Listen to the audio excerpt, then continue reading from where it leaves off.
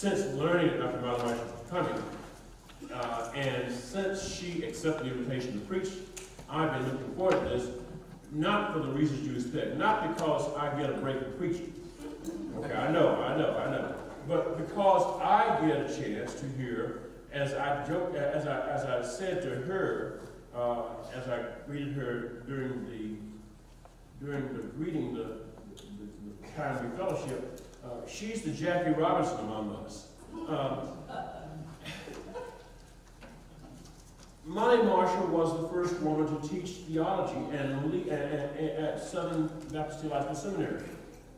And I don't want us to forget that. You know, we talk about history. We talk about hidden figures, right? And we talk about people who are trailblazers. We often don't recognize the trailblazers among us. There's a trailblazer among us. There's a Jackie Robinson figure among us. There's a hidden figure among us in Molly Marshall. And Molly doesn't toot her horn that way, but then she doesn't have to. She got made to do it this morning. Amen. Amen. And so I am not going to be shy about that. Molly Marshall was not only the first one to be hired, she also was fired. And I want you to understand that sometimes it is good to be known by folks you no longer work for. Amen. Amen. You know, sometimes it's better to be known as having not stayed somewhere. Hello? I mean, there are places that we are sometimes blessed to be away from. Central Baptist Theological Seminary has been blessed by Molly Marshall's presence for the last 25 years as a result of the injustice she suffered at Southern Baptist Theological Seminary. And she's been president of Central Baptist for now 10 years? 15. How time flies. How time flies. I want to encourage you to go to the website and Google her name and learn all the more stuff about her that I can't tell you in this short time. I don't want to talk longer about her than she talks about God to us. I simply ask that you remember that who we hear from this morning is really like the Jackie Robinson. Just like Jackie Robinson was the first black player to play in the major leagues, Molly Marshall was the first woman to be a theological professor in the leagues of the Southern Baptist seminaries, and quite frankly, and Molly, I say this without fear of contradiction, you're still the best. You're still the best. You're still the all-star. God bless you. It is a great joy to be with you today. A lot has happened in the 4 to 5 years since I have been here. Your pastor can't stay out of trouble. Your faithful witness is known far and wide. My respect for you as an inclusive congregation only grows. If Jesus were to visit you, I don't think he would need to proclaim with prophetic fire like he did at Nazareth. He probably would say, "Well done, good and faithful servants." Besides, you get enough prophetic fire all the while, I'm sure. I am so grateful for Pat and Wendell, if I may be so informal. They are grand servants of God, and I am grateful to be in their company. This morning, as I was checking out of the hotel, the young man at the desk said, "Well, what brings you here?" I said, "The New Millennium Baptist Church." "Oh, I know the Griffins," he said. He had worked with Elliot at the Doubletree along the way. Lowell Dillard Jr. Very fine young man. It was nice to be in a community where your pastor and spouse are well known. It is the third Sunday after Easter, and these texts are all about how to pull together the astonishing thing that had happened, something that had never happened before. A person came to tell them that death was behind him. This fishing scene is remarkable in its detail, in its impact, and nothing less than the future of the church hangs in the balance, in the conversation that is going to transpire. You see, they've gone back to fishing. That suggests that they're not too sure about this reign of God project. After all, they've received the Holy Spirit, and yet they've returned to their former labor, at least in the Johannine tradition, which offers a wonderful window into the ministry of Jesus. Now, thankfully, this is not the only resurrection appearance in this gospel, but it is especially poignant because of this exchange between Jesus and Peter. You knew this had to happen. And John's literary artistry is on display. But wait, I'm getting ahead in the story. This is one of those that just kind of preaches itself, you know. The disciples have gone fishing, and they have come up empty. Jesus, whom they do not recognize, stands on the shore and says, "Do you have any fish?" With exasperated eye rolls, who does he think he is? They comply, and they have an abundance of fish. Now, what's often overlooked in this story is that there's a charcoal fire already cooking away. There's already fish. So why does he ask them to put down their nets? Did he want them to learn perseverance? Did he want them to learn just to dig deeper? He had fed them before. Why wouldn't he do it again? Why did he insist that they fish a bit more? Perhaps two things. They wanted him to trust his word and also to do their part in provision. After all, they had found the lad, you remember, who had the loaves and the fishes. Just when they're ready to throw in the towel, Jesus urges them on. Sometimes we rely on others so much that we don't know the value of our own efforts. And Jesus is teaching a lesson here. And the shared effort of hauling in the fish was constructive, as the number and that the net was untorn. I'll get to those in a minute. I grew up in Muskogee, Oklahoma, and we had a pastor from Arkansas who loved to fish. This was his favorite text, and he celebrated that the men had returned to their prior vocation. And as a fledgling Jackie Robinson theologian, I wondered, why is he so happy that they've gone back? It was more about the fish than them not carrying out the mandate. And he would always emphasize the number. And so since a child, I've known 153 fish, symbolic perhaps of all the known fish species.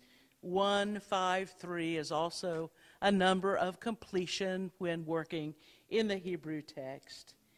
But actually, this is a miracle of abundance. The two miracles that bookend Jesus' ministry, the wedding at Cana, more wine than they could drink, and here in the Galilee again, more fish than they can possibly cook and eat. It's a miracle not only of abundance, it's a miracle of God's generosity. As Mary Oliver, the poet, says, joy is not meant to be a crumb. It is abundant. Amen. Well, it is the amount of fish that is caught which is the catalyst for the beloved disciples' recognition of Jesus. You know, the beloved disciple and Mary Magdalene are the two in the Gospel of John who kind of always get it. Yeah. Peter doesn't always, he just kind of acts and then backs up later. Peter, after the beloved disciple says, "It's the Lord," jumps into the water, first dressing in order to meet the Lord. I love that, getting dressed and then jumping in the water. Another little piece of Johannine irony. And then they haul all the fish in, as Peter has taken off. That the net remains unbroken signals that Peter has taken his role in drawing all to Christ. It's the same word as when I am lifted up, I will draw all. Now, the drawing of the fish is symbolic that indeed his commission to fish for people and later to tend those caught is underway. And the untorn net, the reign of God, can hold us all. Amen. Amen. It is strong enough, knotted well together enough that it can hold us. And then we have this tender, tender scene. Jesus is cooking for his friends. He has prepared breakfast for them, and he serves them as he had in the past. And by sitting down and eating with them, no one has to ask, "Who are you?" They recognize in the breaking of the bread and in his service, it is the Lord.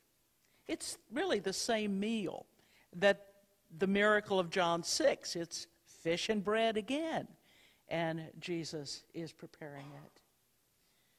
Food first, and then forgiveness. Now, this resurrection scene is really a fitting epilogue to the whole gospel. We've seen on subsequent Sunday evenings the appearance in the upper room, and it seems that John 20 comes to a close, but then you have this final story, which is a summing up and a way of putting to rights a ruptured relationship between Peter and the Lord. Peter woefully fell short. And he was the one who boasted, right? I'll never do that. According to Alan Culpepper, a world-class Johannine scholar who is a fine Baptist, he says Peter is the most complex character in the gospel other than Jesus. I would add Mary Magdalene to that also. Can you imagine how Peter was eager, not eager to see Jesus? Interestingly, Jesus did not bring up the scene in the courtyard of the high priest's home, the scene of denial, and ironically, the scene of another charcoal fire. Beautiful literary parallelisms here. Why add further shame to Peter? There was no finger wagging. There was simply a conversation that affirmed a leadership role for Peter. Forgiveness does not wait for repentance. God offers it. Indeed, as Miroslav Volf puts it, how can someone repent if we don't forgive? It's the forgiveness, actually, that evokes the awareness, even the shattering experience that a forgiven must undergo and the forgiver must extend. Yet Jesus grants this to Peter. Yes, Peter needed fish, but he needed forgiveness much more. What Jesus is calling Peter to do, care for the sheep, will require that he love Jesus unfailingly, and hence the interrogation. It will also ultimately require martyrdom, that final depiction when you're old, you'll be led where you don't want to go, and your arms will be stretched out. Probably Peter died in Rome. Probably the writing of John's Gospel in Ephesus toward the end of the first century knew of the tradition of the big fisherman who was instrumental in Jerusalem and beyond in founding and leading the early church. When Peter 3 times affirms his love for Jesus, he has finished his preparation. He's been humbled. The promise of his earlier misdirected and unenlightened zeal can now be realized. He's ready to follow Jesus. And it's the same for us, dear sisters and brothers. If we would serve others well, it must come from the deep conviction that we are working alongside Jesus. We have received his commission. We have been strengthened for the work, and it will give our lives their greatest dignity. If we believe in resurrection, not just that of Jesus, but that of God's people and this creation, we will believe that it's possible to move from despair to flourishing. Resurrection is not just about what happens when you and I die. It's about how we live our baptismal identity already risen to walk in newness of life. Now, this text asks Peter to do some important things, but the text also interrogates us. What is Jesus beckoning your love for him in order to be able to do? Jesus knows our names. You can always tell if a person loves us by how they speak our name.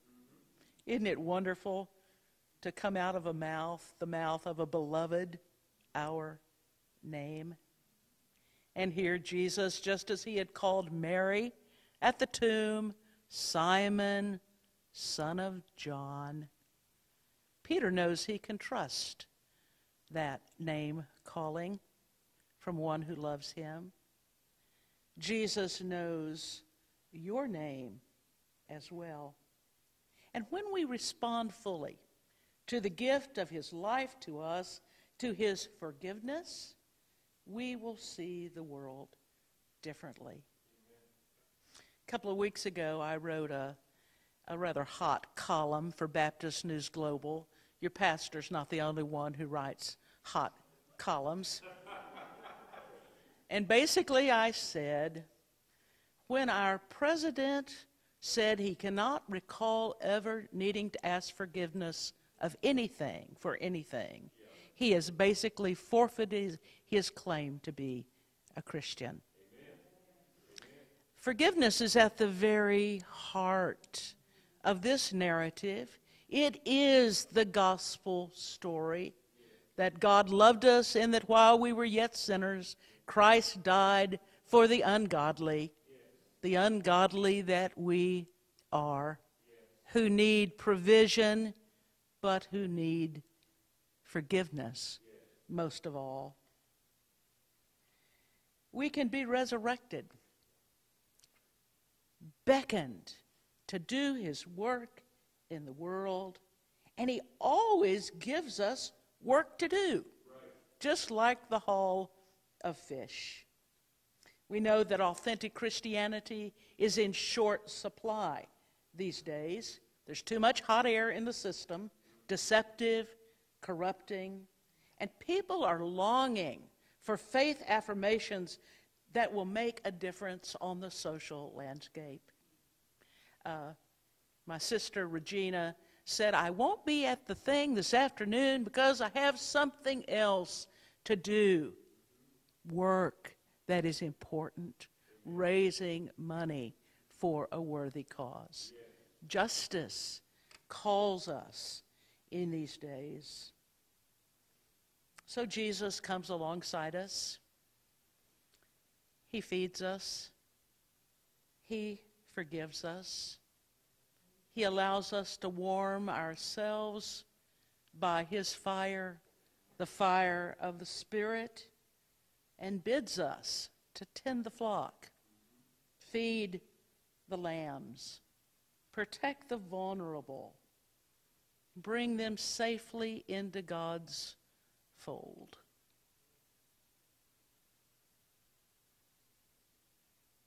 This story is a story of welcome. It's a story of restoration. It's a story of a new horizon being set before one who had failed. Thanks be to God, who forever beckons us beyond where we find ourselves. Amen.